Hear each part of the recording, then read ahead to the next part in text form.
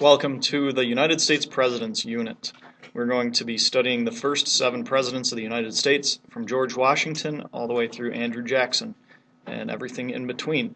So get your notes out and make sure that you are following along as we go through these slides, and also write down any questions that you may have on the margin of your packet.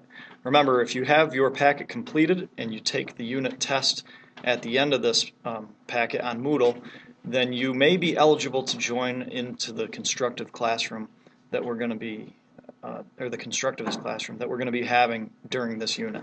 So good luck, work hard, and pay attention. All right, George Washington was our first president. He served from 1789 to 1797. And as you can see there for his background, his public service was nothing new. He was in the public eye for most of his life. He was born in Virginia on February 22nd, 1732. He was born into a pretty wealthy planter family, but when he married Martha Custis in 1759, he became one of the richest planters, many say the richest planter, in the entire United States. His father died when he was 11, so he became the owner of a smaller plantation. His career began in the British Army. He was an Army officer during the French and Indian War, and after that he became more America-minded. He served in the First Continental Congress, so he protested against and tried to discuss with the British and against the British. He served in the Second Continental Congress. And then he was so well liked and such a natural leader that he was appointed as Commander-in-Chief of the Continental Army during the American Revolution. He led the army through the American Revolution into the new nation. He beat the British, and with help from many others, and he was eventually chosen as the president of the Constitutional Convention. So he was a military leader, a political leader, and eventually he becomes our national leader as the first United States president in 1789. He was also elected to a second term as U.S. president, and all said and done, he served from 1789 to 1797. After retiring to Mount Vernon in 1797, he died 2 years later. Here's a picture of George Washington in his younger years in 1776 as crossing the Delaware and attacking the Hessians. And then we have Washington's presidency in from 1789 to 1797. So he was sworn in as president in 1789, as soon after the Constitution was ratified. John Adams was chosen as his vice president, and Congress, under his rule, Congress passed the Federal Judiciary Act, which created the Supreme Court of the United States with only 5 justices. And Washington, his job was to appoint those justices, so he appointed John Jay as the first Chief Justice. That's a perfect example of checks and balances.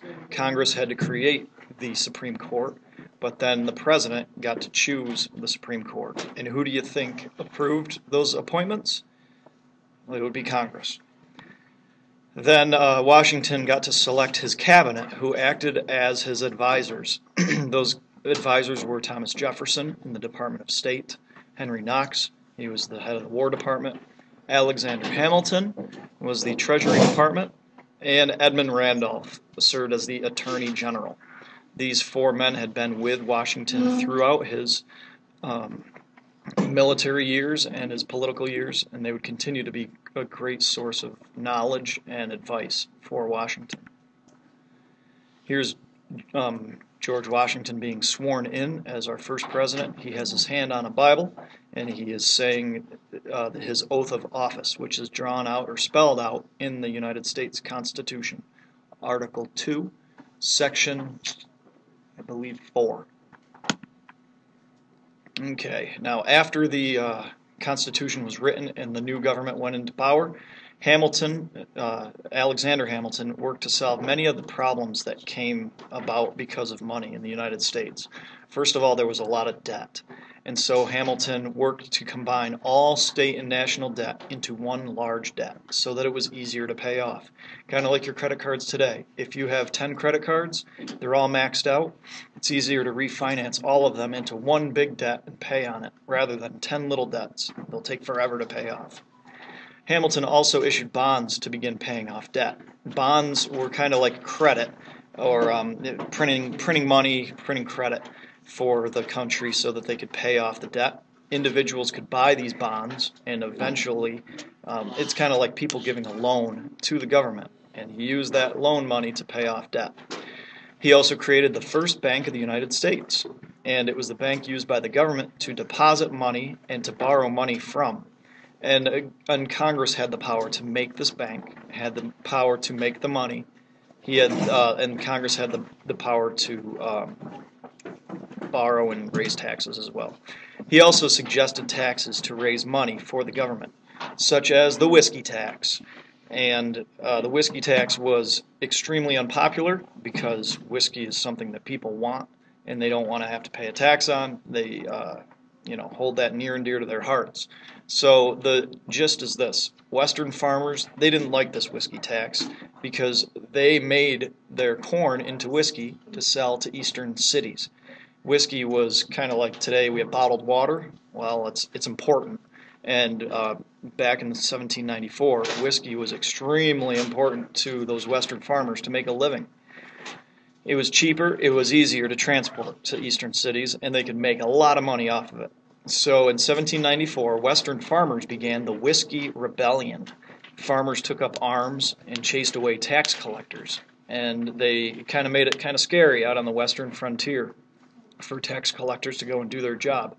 So Washington's job, one of his powers is to enforce federal laws because he's the chief executive. So he sent 13,000 soldiers, he led 13,000 soldiers west and put the rebellion down. And when the farmers saw such a huge and powerful force, they quickly agreed to pay the tax.